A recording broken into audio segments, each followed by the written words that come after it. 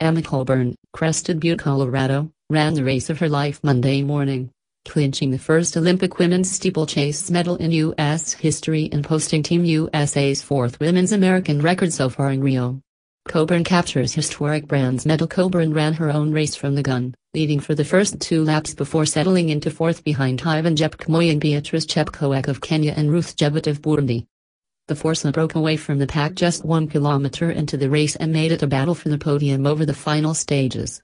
Chebet soon took the lead and made a time trial out of it, practically sprinting over the final laps. Jepkemoi, Chepkoech and Coburn kept things interesting in the hunt for silver and bronze. Coburn surged over the last 500 meters to pass Chepkoech for third, and looked as if she was about to eclipse Jepkemoi in the final 200 meters, but a move from Jepkemoi kept Coburn in the bronze position, giving the two-time Olympian the first Olympic medal in history for the U.S. in the women's steeplechase in an American record 9:07.63.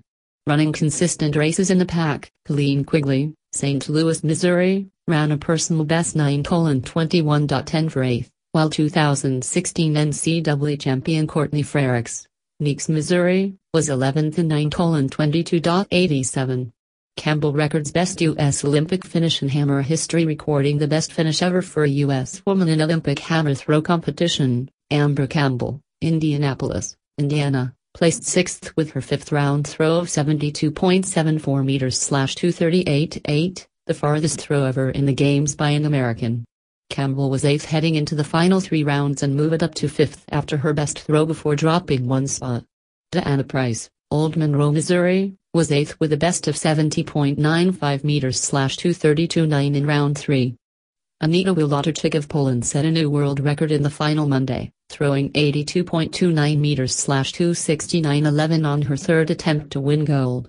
3 heats, 3 wins for Team USA in women's 200 meters, with a quick starting reeler of the Côte d'Ivoire pressuring her to her inside in Heat 8. 100 meters silver medalist Tori Bowie, Sandhill, Mississippi, came off the curve in second and was able to speed past her over the final 100 meters and win easily in 22.47.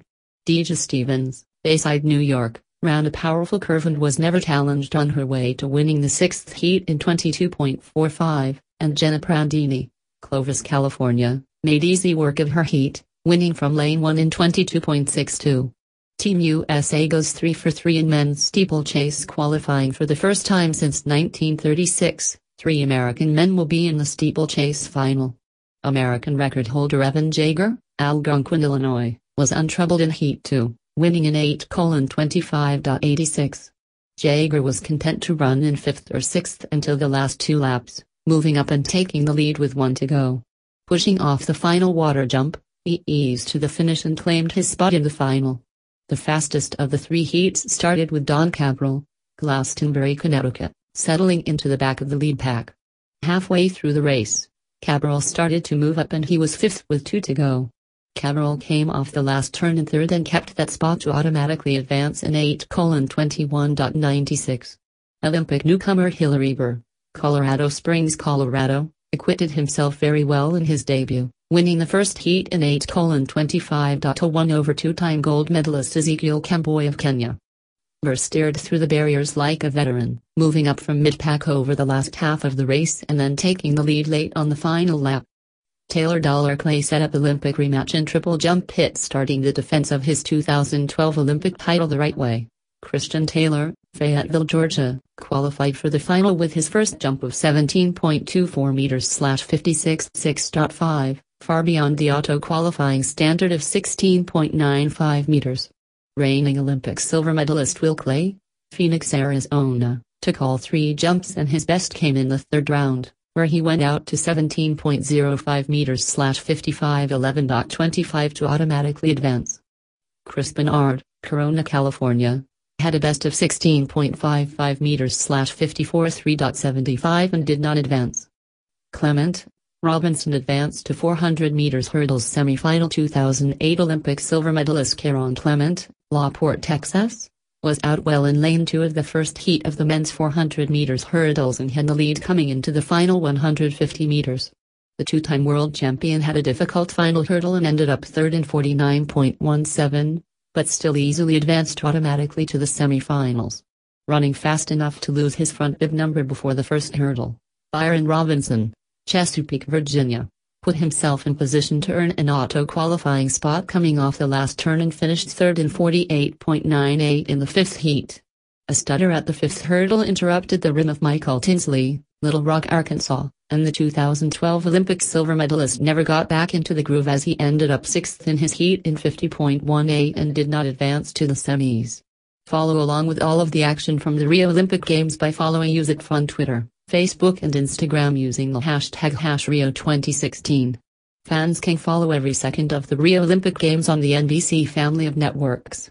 All track field action can be streamed live via the NBC Sports app, and the broadcast schedule for tonight is as follows: Monday, August 15th, all times ET, 8 p.m.-midnight NBC Team USA Medal Table Gold, 2, Michelle Carter, Women's SP, 20.63 meters/67 8.25 r, 8/12, Jeffrey Henderson, Men's LJ, 8.38 meters/27 6, 8/13, Silver, 2, Troy Bowie, Women's 100 meters, 10.83, 8/13, Justin Gatlin, Men's 100 meters, 9.89, 8/14, Bronze, 2, LaShawn Merritt, Men's 400 meters, 43.85, 8/14, Emma Coburn, Women's 3000 meters steeplechase, 9:07.63 r, 8/15,